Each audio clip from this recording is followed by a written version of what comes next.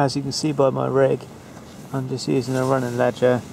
Got a very small cube of luncheon meat on there with a size 14 hook.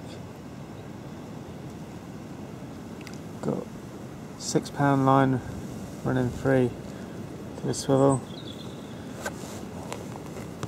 Small bomb weight.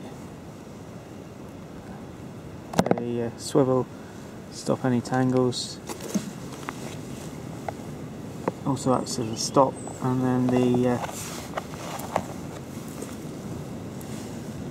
sliding bomb.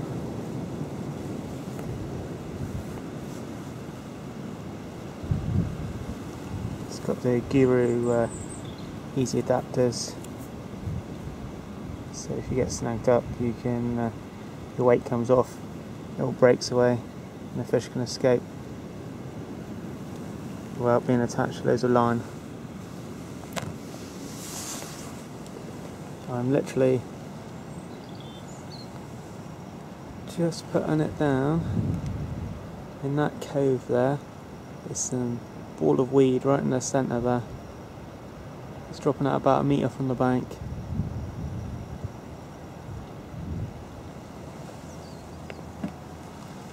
Using the small Shimano bait runner. It's a 2500 model. It's the smallest one they do.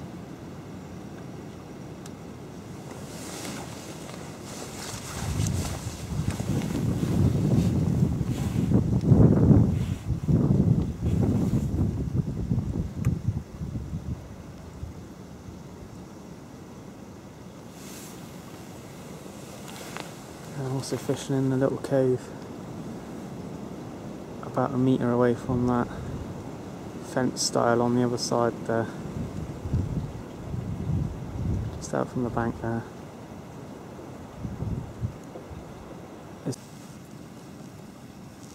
There we go, I've just caught this one. As you can see, the hook's just in the bottom of the drawer. Small cube of luncheon meat. It's only a small mirror cut. It's probably about £1. And again, that was caught just down by that indent, just by those weeds.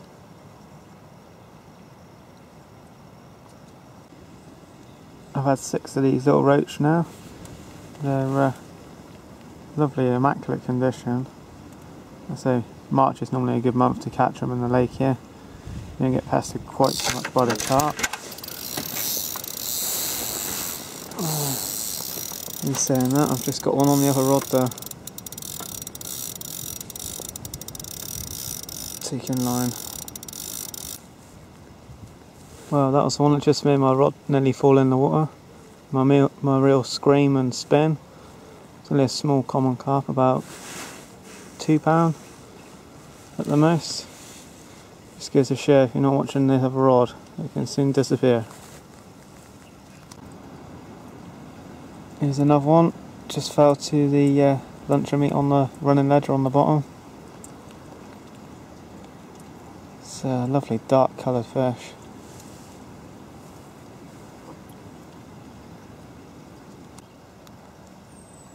Another stunning roach.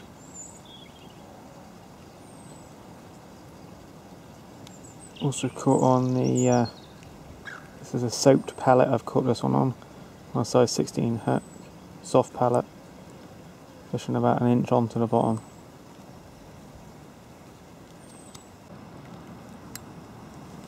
Nice ghosty. Again on luncheon meat, fishing on the bottom.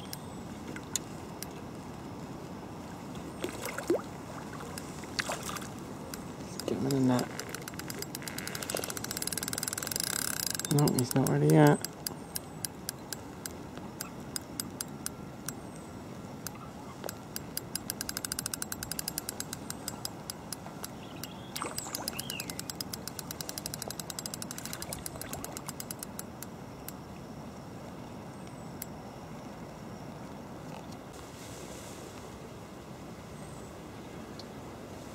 I say it's a lovely ghosty.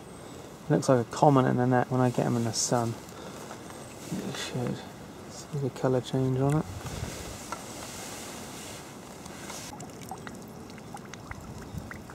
I'm actually going to weigh this one.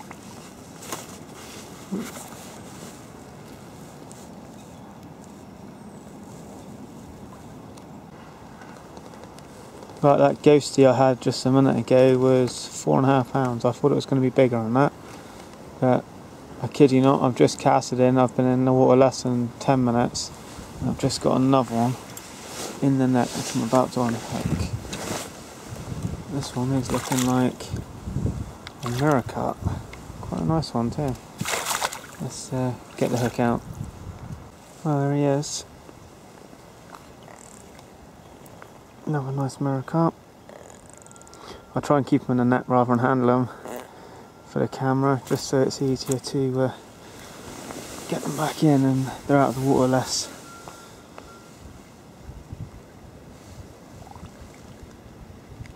But yeah, there's another one on the luncheon meat on the bottom. Nice common carp that is. This one here again. Just caught this one on a luncheon meat. It's proven very well today. All my carp have been caught on luncheon meat today, and I've had some nice roach and rudd on my luncheon meat, as well as the soft pellet. Yeah. Let's unhook him and get him back.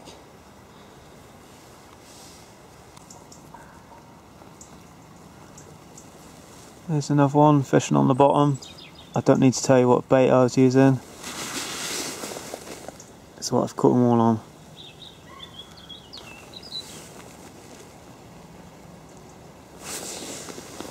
Another nice mirror carp. Right, it's 2 minutes past 4. Oh, blimey. I was just going to do a time challenge, and the reel's spinning already. That's not even been in the water for a minute. Look at it go.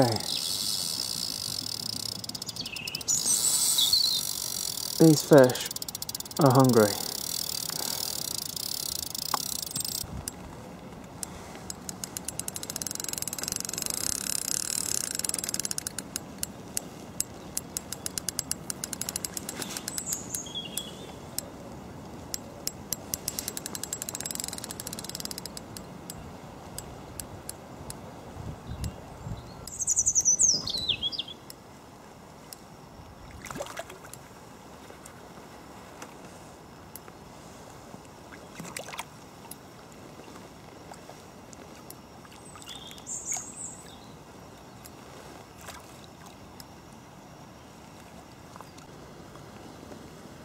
There we go.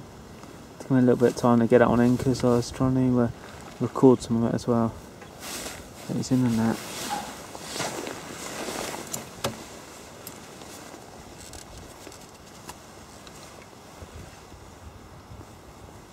Look in the corner of his mouth. There's the bait. That's a good sized fish, this one.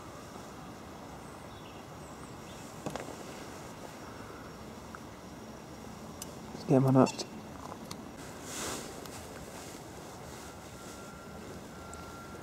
Another lovely common carp.